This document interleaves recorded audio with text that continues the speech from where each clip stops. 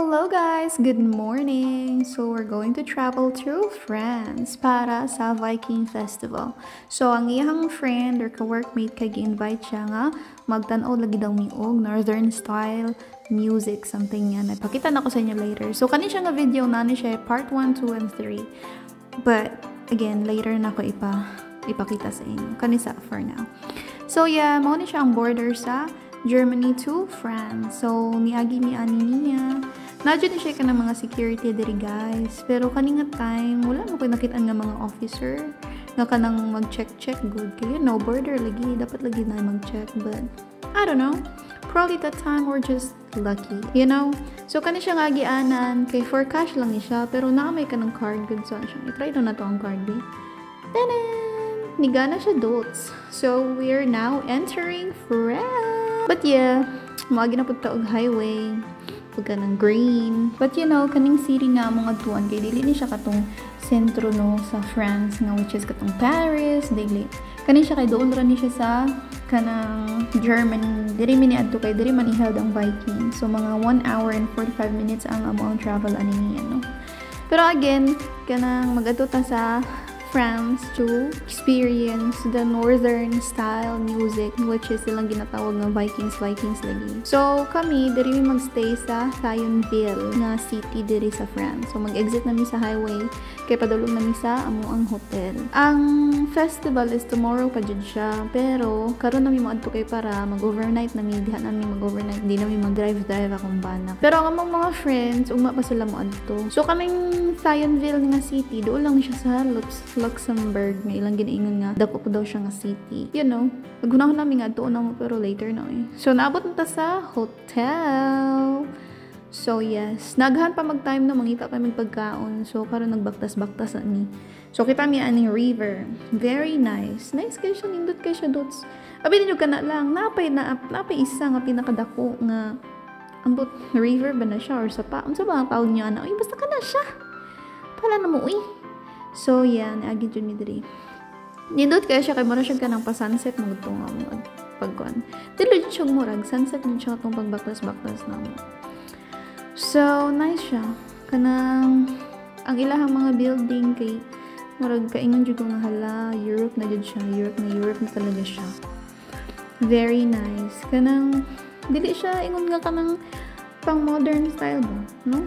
Kaya katong nata sa Japan kay mura man tag ang very high tech man ka dito nga wala ako kasabot na very modern nga very nice but siya diri kay lahi jud ang ilahang culture kanang makuan jud ka nice jud siya oh kanang mura pag princess na kani ana good basta uy bahala mo uy so mo ni siya nang baktas-baktas ipakita na ta mo sa mga store so mag window shopping sa tanan so kana na time nagbaktas-baktas ni but amo ang pagbaktas-baktas kay naga-check ni og kanang restaurant kung asa may magkaon. So, yeah. Kana siya, naan siya mga bar diha sa kili, nagsugod na sila open. O, matingala mo, wala lagi tao. Kamoy pod, tingala pod niya nga time, nga wala tao niya. The fact na Friday na siya, nahitabo. Pero, ambot, hinahinay man na siya kadagdag tao or basig wala lang tao kay pagabiin na nga na. Basta wala ako kasabot ay bahala mo pagtanaw lang mo. Hala mo. Okay. So now we'll just walk and tanaw ng mga stores. Kay mura man nato ang kuan. Kanang window shopping sa for now. So what tay budget. So nice siya. Diri na jud pag abot na mo diri no kay diri na jud siya nag-storya og kanang mga merci ngano na jud kanang bonsoir kay diba ang morning nila kay bonjour no tapos ang ilahang evening good evening kay bonsoir tapos tong nag-Uber mi last time kay gitadluan mi sa Uber ana siya bonsoir wala na ako kasabot bahala ko di basta ang bonsoir kay murag kuan good night tanaway lang H&M kuya okay building nga na una pa subway ang building ba kay kanang lahi jud siya kanang very nice very old school or unsa ba basta ka mura man sa 80s or 70s nga kuan ng season or nga year kanang nice jud siya kanang wala unsa ba katong mga prinsesa gud may ana. But yeah, different culture, different experience. Bisag wala tayo kwarta, mag-vactus lang tayo. So, we had fun pag kasi nga nga time. So, no, kaya nag-video-video ko na, magsige na sila tanaw sa kuha, may video-video. Ako kung ba na, magsige pagtanaw sa kuha. Balak di ay mag-video ko. You know, para sa itong vlog. O, diba? Very nice. Ang mga building, maulan dyan ang imo. Maulan dyan, na akong kuan. Murag, kalipayan, diha nga time. So, wala mi nag-shopping. Kaya ang building niya, kaya nindot kayo siya sa mata. Nindot man siya sa video, no? Pero in person, kay kanang bisan pag kanang kayon ka nga, dili lagi siya crowded niya na. Kay kon siya, nindot siya sa mata. Kani siya nga city nga, among giyatuan, kani siya nga center city.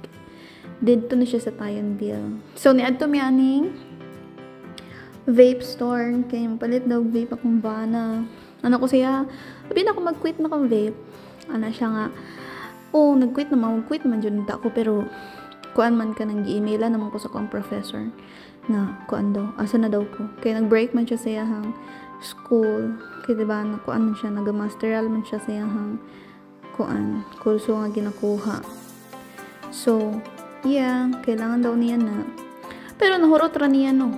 Kay, kuan, before pa siya nagsugod eskwela, nahurot ra niya kay dire sa Japan, dire sa France, ang ilahang vape is naara jud siya sa pinakataas ang pinakataas nila nga puff is 8,000 lang siya or 5,000, basta na lang siya diha. So naara siya sa 8,000 to 5,000 ang ilahang pinakataas daw nga puff. Basta wala ko kasabot eh. So now nata dire sa restaurant. So ang tanong siya babae, asa may pinakanindot nga restaurant dire nga kanang traditional France food or cuisine. Ano siya, mao daw niya hang ma-recommend. So, wala dyan siya tao doon. Kami ang pinakauna kay nag-open sila 7 p.m. So, maauto kami dyan ang naghulat dito sa gawas. And then, ato mi diri sa bar. Kay gabi na lagi. So, mag-inom-inom sa dami. So, kato siya, nag-shot-shot mi na dots. Nag-inom mi sa ilahang drink nga pastis. Nga traditional drink daw nila sa France. And nag-inom po mi o ganang nag-shot po mi man. Nami shot. Tequila shot. Nami duha ka buok ng tequila shot. So, yeah. Maura ni ang first video na to karon. And tomorrow, I'll be showing you. Really siya tomorrow. Basig taod-taod. Kaya akong i-upload ang video nga katong sa Vikings Festival. So yes, thank you guys for watching sa atong walang pagka-content ng video, but hopefully you enjoyed. Okay, bye!